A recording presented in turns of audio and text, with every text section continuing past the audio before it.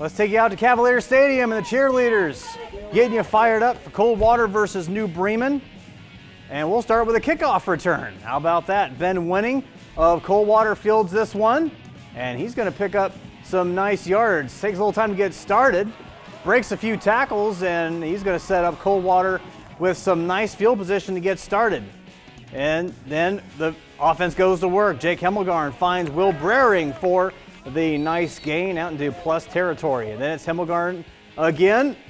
That works so well. Let's do it again. Brering for another long completion along the sideline. Picks up about 20 there. And Hemmelgarn says, I'm going to keep it this time. Keeps the drive going. He's going to work the other side of the field now. Picks up a couple yards there on first down. And then you're going to see Hemmelgarn is going to hand it off to Ben Winning. And a nice gain there on the ground for Winning. Picks up the first down and got the ground game going. And he's just going to keep it this time. Getting to the far sideline, quick scramble. And then to cap it off, Hemmelgarn is going to find Cole Frilling for the completed pass. Puts it in for the touchdown. Coldwater in the shutout tonight. They pitch one all over New Bremen by a score of 28-0. Hemmelgarn 19-24 for 169 yards and 2 touchdowns. Ben Winning just shy of 100 yards rushing. He had 96 and a score.